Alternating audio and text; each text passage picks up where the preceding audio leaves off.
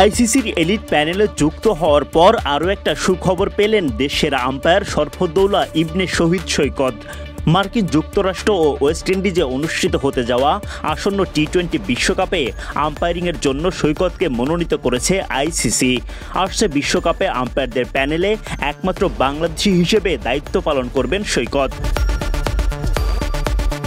2023 সালে ভারতে অনুষ্ঠিত সবশেষ ওয়ানডে বিশ্বকাপে অনফিল্ড টিভি আম্পায়ার ও চতুর্থ আম্পায়ারের দায়িত্ব পালন করেছিলেন সৈকত। সেখানে দারুণ আম্পায়ারিংয়ে নজর কাড়েন সবার। এছাড়া গেল কয়েক বছর ধরেই বাংলাদেশ তো বটেই, গোটা বিশ্বেই আম্পায়ারদের মধ্যে সেরা কয়েকজনের একজন সৈকত। সেটারই যেন পুরস্কার পাচ্ছেন তিনি। দায়িত্ব পালন করবেন আসন্ন টি-20 বিশ্বকাপে। এর আগে সৈকতকে এলিট প্যানেলে যুক্ত করার সময় আইসিসিও তার ভূয়সী প্রশংসা করে। সেই সময় আইসিসির পক্ষ থেকে সৈকতকে নিয়ে বলা হয়েছিল, সৈকত কঠিন পরিস্থিতিতে সেরা সিদ্ধান্ত দেওয়ার জন্য প্রস্তুত ছিলেন এবং পুরো ক্রিকেট বিশ্ব জুড়ে খেলোয়াড় ও অফিসিয়ালদের কাছে সম্মানিত হয়েছেন। ধারাবাহিকভাবে আন্তর্জাতিক ম্যাচ ও আইসিসি ইভেন্টে ভালো পারফরমেন্স করার কারণে সে এলিট প্যানেলে জায়গা পাওয়ার সুযোগ্য।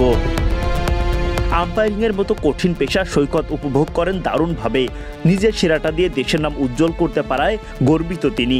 Well, it's a great honor and privilege to be named on the ICC elite panel.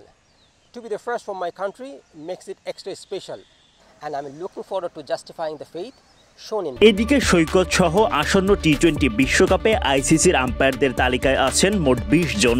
তারা হলেন Chris brown, Kumar Dharmasena, Chris Gaffaney, Michael গব, Adrian হোলস্টক, Richard Illingworth, আলাহুদ্দিন Palekar, Richard ক্যাটেলবরো, জয়রামান মাদানা Gopal, Nitin Menon, Sam Nogajski, Ahsan রাজা, রশিদ রিয়াজ, পল রাইফেল, ল্যান্টল রাসের, শরফদ ইবনে শহীদ সৈকত, রডনি টাকার, Alex ওয়ারফ, Joel Wilson, Asif Yakub. এর বাইরে টি-20 বিশ্বকাপে match referee দায়িত্ব পালন করবেন আরও 6 জন। ডেভিড বুন, Jeff crew, Ranjan Madugalle, Andy প্রাইকাফট, Richie Richardson, জাবাগাল Srinath. আগামী জুনের 1 তারিখ থেকে মার্কিন যুক্তরাষ্ট্র ও ওয়েস্ট ইন্ডিজে বসতে যাচ্ছে আসন্ন টি-20 বিশ্বকাপ। Adnan Ahmed, BD ক্রিক time.